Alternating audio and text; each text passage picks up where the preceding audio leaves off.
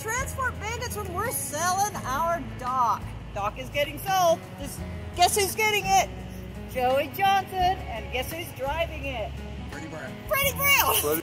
All right, we love Kentucky. You guys already know that. We ride our bikes through here all the time, so I'm glad Doc's going to a Kentuckian.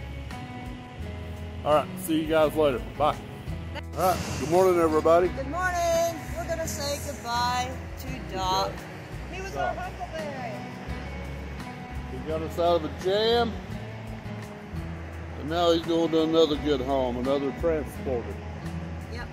We're all ready to move into our Ford Gus, which you may have seen on one of our previous videos, completely outfitted for transporters. Sorry, the sun's in my eyes. We had this one in a pinch. He was our huckleberry. He pulled us out when we needed a truck right before orientation. Yep. So, goodbye, Doc. Hope you get a good home. Okay, the good side is the road. But he's going to another transporter, so he lives to transport once again. Welcome back, banditos and bandits. How are you doing? Well, after one crazy reset, we are back on the road, headed up to Goshen. Now, I'm guessing those of you that are familiar with the channel, our surroundings look a little different. Mr. Bones, he's got him a brand new seat. Well, an old new seat. Yeah, well, it's an old seat, but new to him for right now, because he's been in the Ram. We sold our Ram, or we sold Doc, our Ram, to a great guy, Joey out of Kentucky, and his driver, Freddie. Yeah, they're both transporters. We drove up to Kentucky and met them, sold them, because we knew the Ford was going to be ready soon. You know, the Ram did us good. Doc, he was good to us. He was our huckleberry. He pulled us out of a jam when this Ford, we couldn't get to orientation in time. But for me personally, my body shape and type and personality and everything about me, this Ford just fits better for me. The Ram was a great truck and is a great truck. Don't get me wrong. I've driven the Ram for years. I love the Ram. I love the Ram. I love the Fords. There are coming right out of the Ram and going into this Ford. There are things that I love about this Ford. Like, look at all that headroom. Look at all that hat headroom. All that hat headroom. Yeah, there's things about the Ford I love, there's things about the Ram I love. It's just that, you know, they're both great trucks. It's just the Ford fits me better.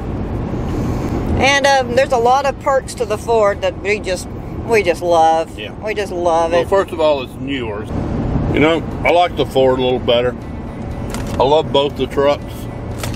I've driven Rams for years, but I found that the Ford has a little more leg room for me. And it's got room for my hat better. I can set up more. Look at all that room. All that hat room. Engine-wise, I'm still on the fence.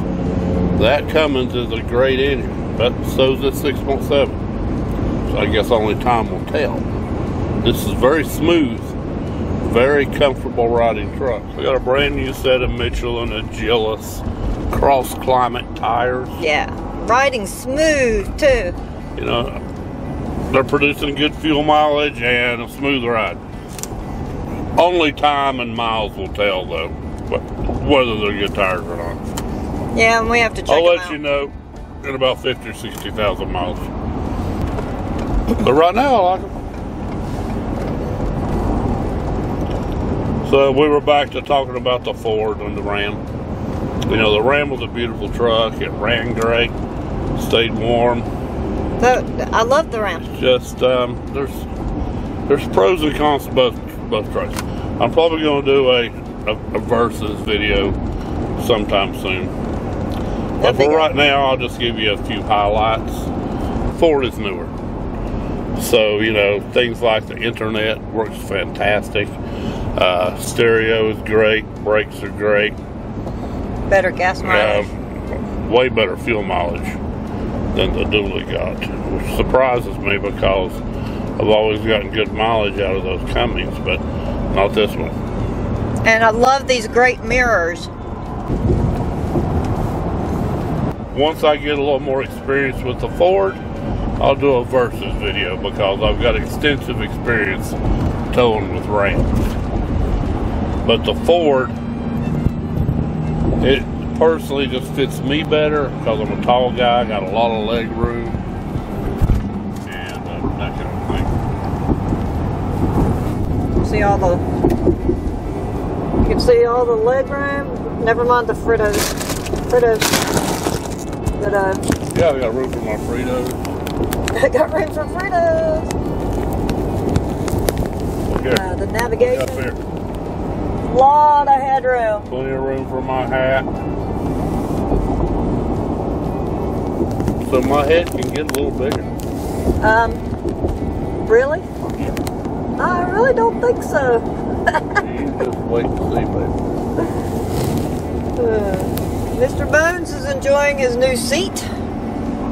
Loving it. Yeah, I like Mr. Bones' sitting position in here. So, if you want to see how close this hat can get to the ceiling, or if my head will still fit in here, why don't you go ahead and subscribe. What size hat is that? Do you remember? It is my size. It is the perfect size. Jeff wears the largest size hat they have in the store. Okay? The very largest size hat that they have available, that's Jeff's head size.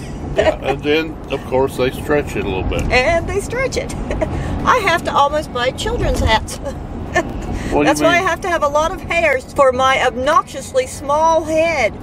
So my obnoxiously large head offsets your little head. That's why we make such a great team. What a great team.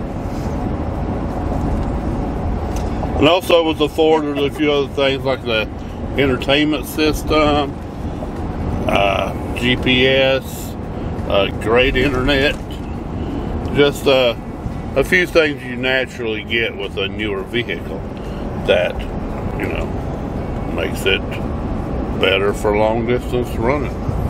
Spending a lot of time in here. Chinchilla bike's back. Oh, another thing about a Ford is it's got a flat floorboard in the back. The floor is flat. Doesn't have that hump in the middle. Yeah, so we got a lot of great storage under the bed. So you got room to store stuff under the bed. Now, if you watched our, what was it? Was it our second video? Our second video was Gus Gets Gussied Up, where we took him up to Elkhart at Dan's Service Center and had him completely outfitted up for RV transport. Yeah, we did the Woodhouse bed. We did a Woodhouse sleeper berth. We did away with that. Yeah, we decided, I know that sounds like such a waste, and you know, you live and you learn. I don't know if we're going to use the actual Woodhouse sleeper berth. Yeah, I may sell that if somebody's interested. It would allow us to run these wheels 24 hours a day. And Jeff could drive for 11 hours, and then I could drive for 11 hours. He takes his 10 hours off, I take my 10 hours off. We could keep these wheels rolling 24 hours a day with that Woodhouse sleeper berth. Turns out we don't want to keep the wheels rolling 24 hours a day. We like riding the way that we're riding. So, and you know, 14-hour day shift. That's enough. That's long enough for us. And then we like, you know, having some chill time in the evening. So, we'll give you more updates on the Ford. Wait a minute. We're on the way up to Goshen now to get a load going to California. And we're going to have a special guest. Special guest star. I'm not going to let the cat out of the bag right now, but... So you'll have to stay tuned to the next video. Or maybe the next one. I don't know. or a video 2 months down the line with the way things go with me making videos. We're going to be running out west with a special guest, and you know, we'll do some interesting things along the way, I guess. Yeah, we should get some good footage and some. It's going to be real good coming up. We're really excited. So you're going to have to stay tuned to see who this special guest is that we're going to run with across the country. Yep, they'll be pulling a trailer, and we'll be pulling a trailer.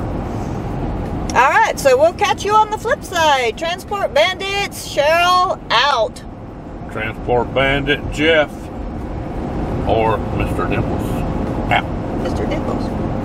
See ya. Bye.